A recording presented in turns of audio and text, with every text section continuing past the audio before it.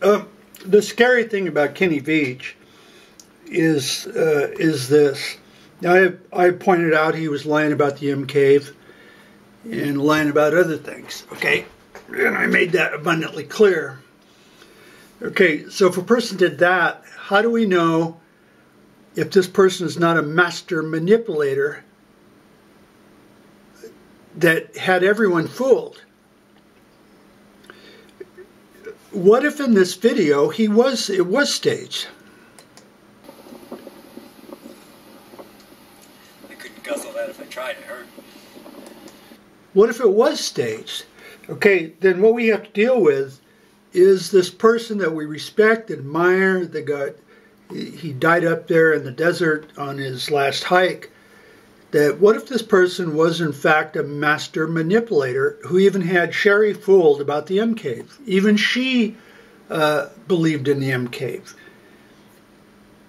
Okay, now he completed this hike, his mcave hike, and you know, he's somewhere in here, I don't want to refine it, but he said, well, I couldn't find that mcave. Now, if he was doing that and even had Sherry fooled, then how do we know this is not contrived?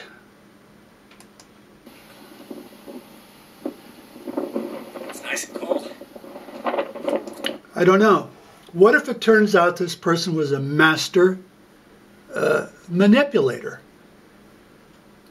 I don't know, but he did lie about the mcave, and even in this clip here, he lied about it again and had Sherry fooled. Okay, if that's true, how do we know this is also not fake? It would scare me to think that he could do such a thing. But now I wonder. Was this contrived, this video contrived? Where he set up the tripod, he gets back, he's almost dying, but he sets up the tripod with his backpack still on, and then gets in there as if he barely cheated death. Could it be possible this person, you know, he died up there hiking and he liked to hike, but could this person have manipulated this video?